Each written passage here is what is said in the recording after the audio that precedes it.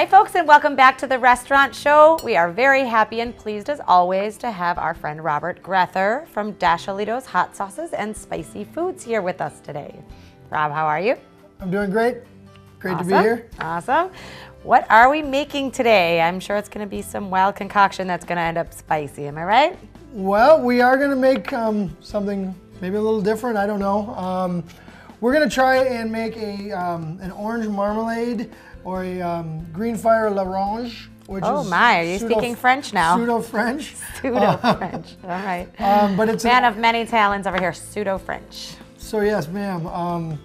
It's going to be a green fire spiced orange marmalade type wing sauce / dipping sauce, maybe / spread that you can use for different things. Great, great. Part of the reason why we're doing this is because Dashelito's just got put on the menu at Dexter's Pub, Dexter's over on North Street in Madison. Congratulations. Here. So they were kind enough to take our sweet heat, our Caribbean curry, and our red honey and incorporate them onto the menu and some wing sauces.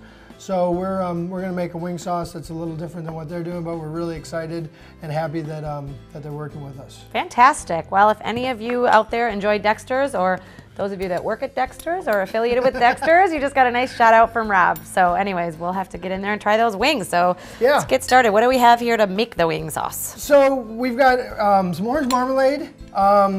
And you can see there's some other things on the table here. You can kind of do the same thing, but in two different directions. We're gonna go the simple route. Simple's good. We're gonna take some orange marmalade. We're gonna put it into a bowl. You know, I like the marmalade because it's a little thicker. It's actually got some pieces of orange. And that's kind of what makes it the marmalade, right? Is that orange zest that's in there, the peel? Yep, it's got, I guess, the peel or some little pieces of it. Yep. You know, the other way that we could really go a little bit more homemade is we could have taken orange juice and some honey. Okay. And a little kind of bit make your own marmalade, a little bit of if you will, the same yes. kind of thing. You can make it into an even thinner sauce. Okay. You know, this is going to be a little thicker. So that might be considered more like a glaze or something if it's a little thinner, maybe. Or? Well, yeah. And what we're going to do first, and this is a really simple thing, which obviously just requires orange marmalade and some green fire. But you can mix the two, and you know, a lot of times people will take ham. And you know, with the holidays coming, they'll take a ham and they'll put orange marmalade and a couple things and spread it on a ham and then bake the ham. Then it gets right in the meat. Yep, that's a traditional when you cut way, it's kind of got an orange marmalade crust to it, a sweet kind of flavor to it. So always leaving it up to Rob to find a new spin on traditional ways to do orange marmalade glazed ham. What did we do in the past? Deviled eggs. So new ways to do good stuff from the past. So this is an easy thing. You can do the same thing you would have done. You could put this on your ham and then bake it right in, or even a ham sandwich.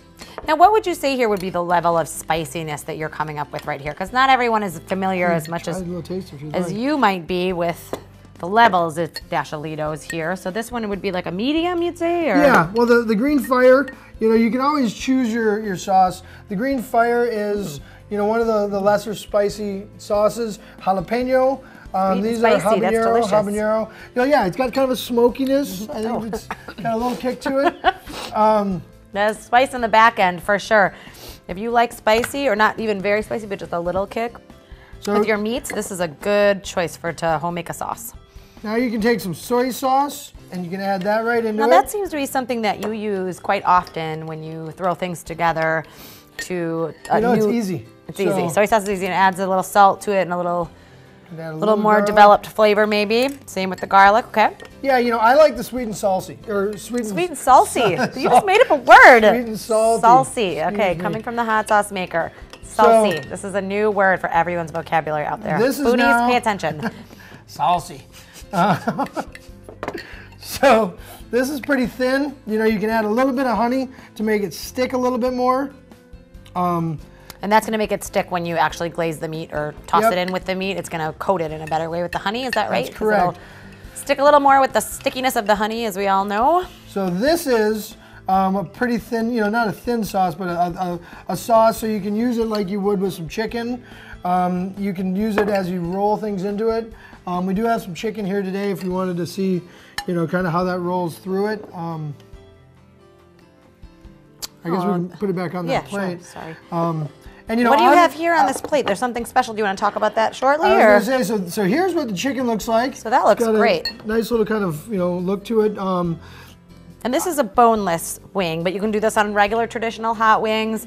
Toss it in with them, and you're going to have different layers of flavor rather than just a plain old chicken wing. So that's kind of fun. I'm sorry. Go ahead about the other sauce. No. So everything you just said about the sauce is correct. And I'm going to try that in just a second. I just want to hear about this quickly. I also brought some mustard because you can also add mustard to this, which is a whole other dynamic to it. You really have to test that one out for yourself because not everybody's going to be down with that. This is a pretty simple one. Get down with the mustard. Not everybody's down with it. So this. It's nice that you offer us options out here on the table. Well, it's just ideas. I mean, I'm not even giving you do-it-yourselfish kind of about situation. how to do it. Like I said, any of these hot sauces can work. Depending on the level of spice. The sweet heat's probably a little too sweet. I wouldn't probably mess with that. For a glaze, you're talking. Marmalade. Okay, for the marmalade. Marmalade. Okay, too sweet. Might We be don't an want overload. too much sweet. Yeah, not too much sweet in your food ever. That's just. So yeah. So what I did, and I just want to throw this out real quick. We have an onion that my uncle Brian is working with Dashelitos now. He's a great creative food entrepreneur and chef.